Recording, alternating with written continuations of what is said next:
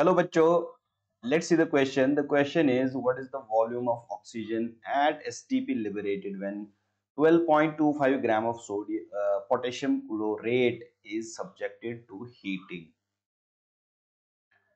So बच्चों, question में हमसे पूछा गया है कि जब हम 12.25 ग्राम पोटेशियम क्लोरेट के उसको हीट करेंगे, मींस उसकी थर्मल डिकम्पोजिशन करेंगे, तो वहां से ऑक्सीजन का कितना वॉल्यूम प्रोड्यूस होगा eight STP conditions. So let's see the question. The key concept. तो बच्चों, eight STP we know, eight STP किसी भी गैस का जो वॉल्यूम होता है, जो मोल होता है, 1 mole of any gas is equal to 22.4 litres. ठीक है. अब यहां पे जिस रिएक्शन की बात हो रही, that is the decomposition of potassium chlorate. Okay, so that is KClO3 KClO3 this is called as potassium chlorate. इसका जो थर्मल डिकम्पोजिशन होगा, it will give us KCl potassium chloride plus we get oxygen in this case. ठीक है. सो balancing will balance. तो यहां से मैं 2, this is 2 and this is 2. Clear.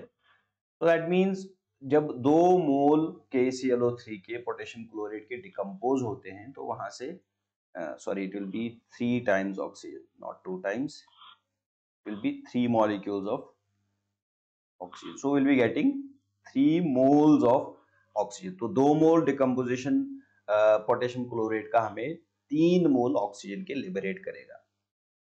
But we have to find out for the 12.5 grams, और वो भी इन litres, means volume हमें कितना देगा.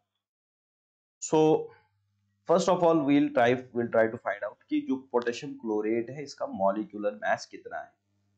सो talking about KClO3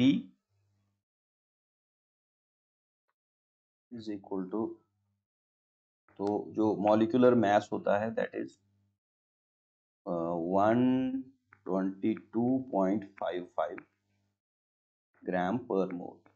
तो एक मॉलिक्यूल का ये हुआ, तो 2 मॉलिक्यूल्स जो होंगे पोटेशियम क्लोरेट के 2 मॉलिक्यूल्स का 2 into 122.55 ग्राम पर मोल.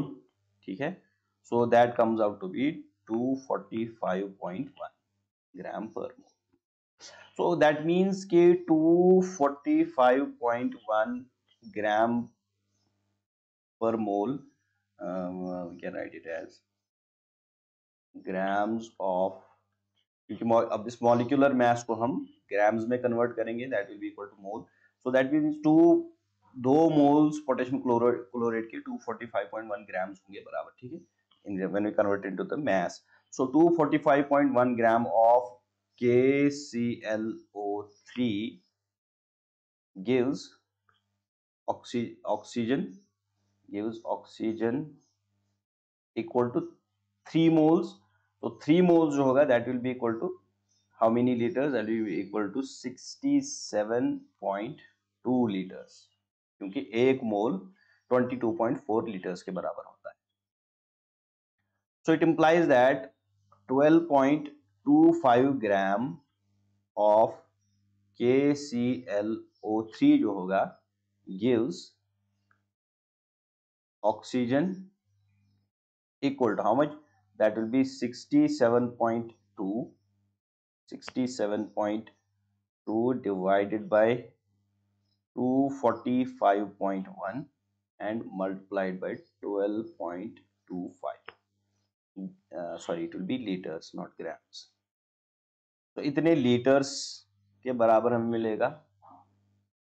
तो simplifying this thing in quantities, यहाँ पे जो हम सिंप्लीफिकेशन करेंगे, सो जो मास, जो ऑक्सीजन का यहाँ पे हमें वॉल्यूम मिलेगा, that will be equal to 3.36 liters approximately. That will be equal to this much amount. So this is the volume of oxygen that will be